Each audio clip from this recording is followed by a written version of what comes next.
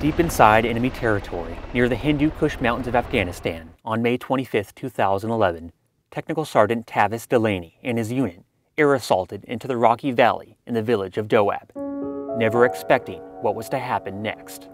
As soon as the helicopters took off, they hit us. Take effective fire, take effective fire. The valley erupted with enemy mortar, machine gun, and small arms fire by an estimated 400 Taliban. We need to take that freaking hill. We're going to play this game all day. Insurgents had been waiting for days to lure, trap, and kill the force of American and Afghan troops. Right about the point that the helo sound faded, that's when they opened up on us. And like literally 360 degrees with everything that they have in their inventory. Pinned down and ambushed by the Taliban forces, a 13-hour-long firefight broke out. The aftermath was a devastating blow to the enemy. Over 200 Taliban insurgents lay dead. No American or Afghan died that day.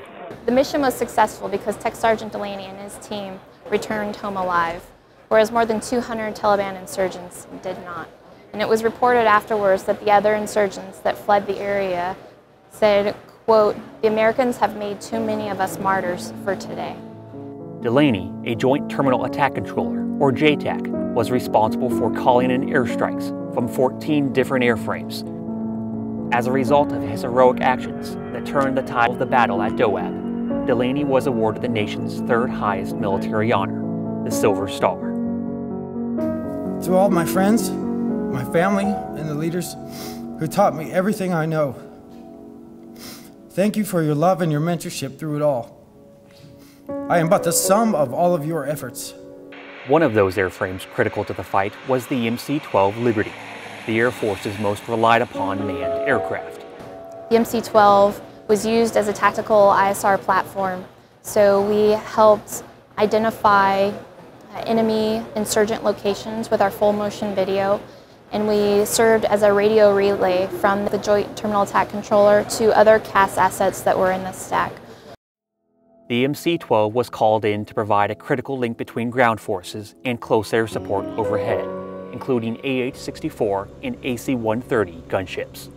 Because of the MC-12, we got strike aircraft overhead to make it happen, to save the day.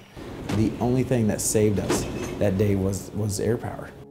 The MC-12 crews alerted ground forces to impending ground attacks and located enemy positions for targeting by close air support aircraft. What they did that day is the only reason I'm sitting here with you today. And the MC-12 had a very large part in that. And I can tell you that that platform is a game changer, like no question, and I'm living proof of it. Reporting from Beale Air Force Base, California, I'm Airman Andrew Buchanan.